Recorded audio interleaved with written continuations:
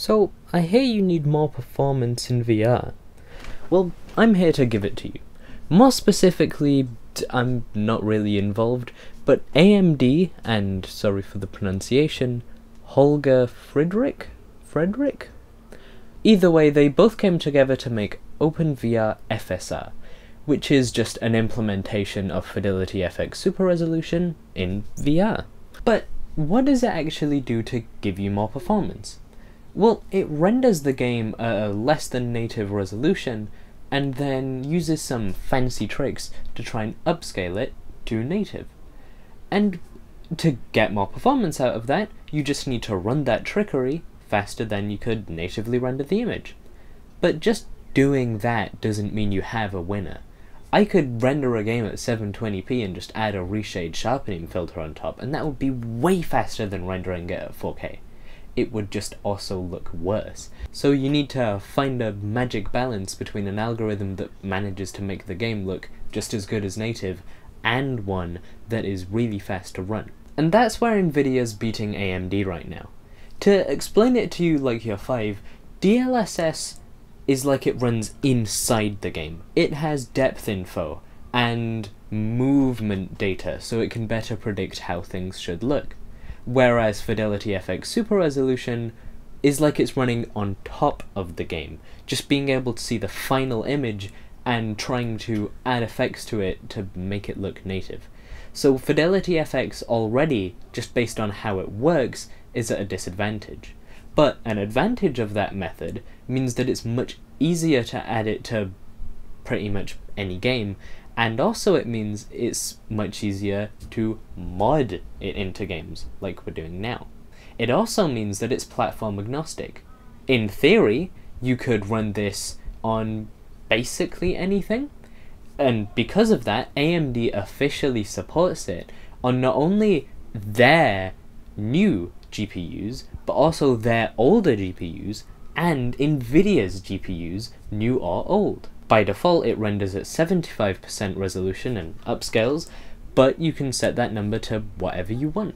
Which is all really cool if it works, but it sounds like it's too good to be true. So, let's try it out. Oh, this is hard with one hand. So, Beat Saber is maybe a bit of a disappointment. I mean, yes, it does work, but also the text looks significantly worse than before, and there's about an extra millisecond and a bit added to the frame time, so we have lost performance. But how?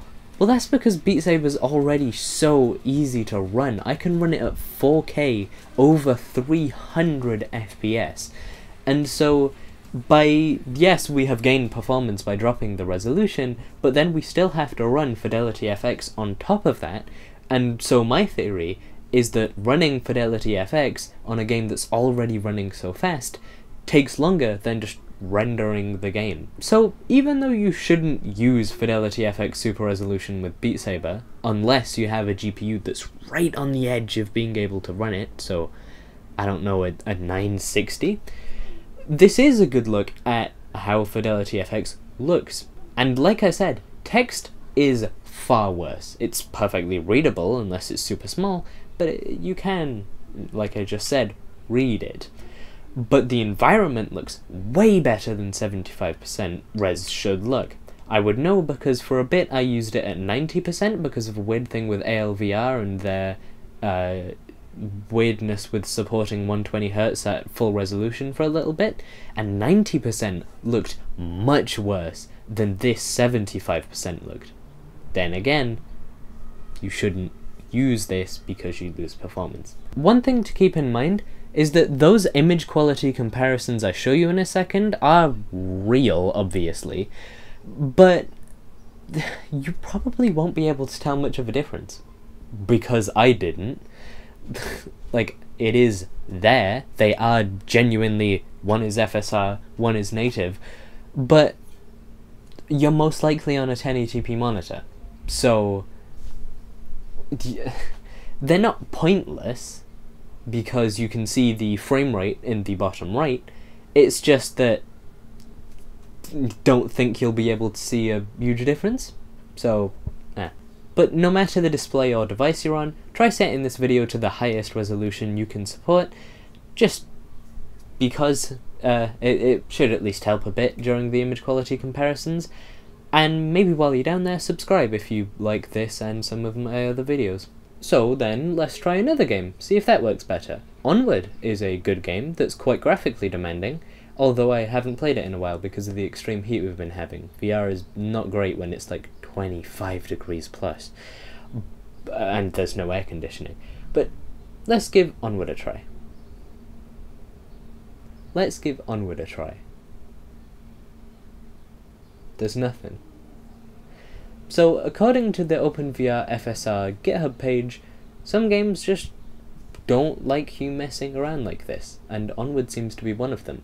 It does go to the first loading screen, and then stops you there before anything 3D is rendered. So, maybe that's anti-cheat? I don't know. Either way, we can't use Onward. So let's try Blade and Sorcery. I don't play it much, at all, really, but it's also quite hard to run according to my friends, so let's give that a try. And hey, it works. But we lost performance again. But there's also a valid reason for that, and there's a reason I picked Blade and Sorcery. See, my CPU is actually slightly thermal throttling.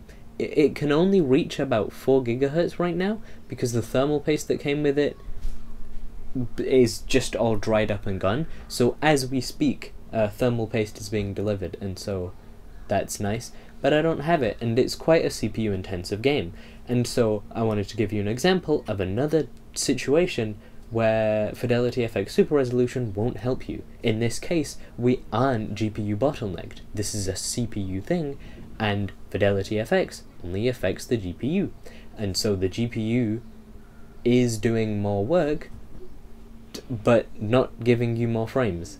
And so we lose performance. Okay then, so mental checklist. We need a game that is very GPU heavy, is VR, and isn't CPU bottlenecked right now, even though it normally wouldn't be like Blade and Sorcery is. That shouldn't be too hard, but it is because most VR games are super easy on the GPU or super hard on it. One good compromise though is Minecraft, because you can adjust the resolution in-game and it's pretty repeatable. And yes, look at these graphs. They're not really graphs, I tricked you, they're numbers. But look at the numbers. It's actually a tangible ish benefit to using FidelityFX FSR. Of course, to make this situation happen, I was running Minecraft at 500% resolution, and going down to 67% res, we only saved about a millisecond in frame time, but that's not an insignificant FPS increase, and if Minecraft really is this hard for your GPU to render, you will actually be getting, potentially, not too great VR experience to an actually adequate one. This whole video though has been kind of disappointing. Like, I was hoping for more. It's not Friedrich's fault, but I don't know. I expected this to be bigger. I mean, look at these people on DCS World mentioning 20% increases. Oh, yeah, a 10 FPS increase when you're already just running VR at 45 FPS is over 20%. So it seems like people are having a similar experience to me. In games that are GPU bottlenecked, they are getting frame rate increases, just not by much. And so there's my conclusion. If you were hoping to play Half-Life Alyx, which is one of the games that doesn't work with this anyway, on a GTX 960 at Quest 2 resolution, you're gonna be sorely disappointed. But I don't think that's the point right now. This gives game developers and us a good insight into what FSR can make games look like. Performance optimization will come later when games support it natively, but what we can see right now is that compared to running at a sub-native resolution, you should basically always turn this on, assuming you are just GPU bottlenecked and that's why you're running at sub-native. So, I hope you enjoyed. I hope this comes to VR games natively soon, because it's real promising. But I kind of wish that I could have come to this conclusion sooner, because I frankly have more interesting videos to make. Either way, this video has happened, since you're seeing it. It is interesting, just maybe not as in-depth as I hoped it could be. But yeah, that's it.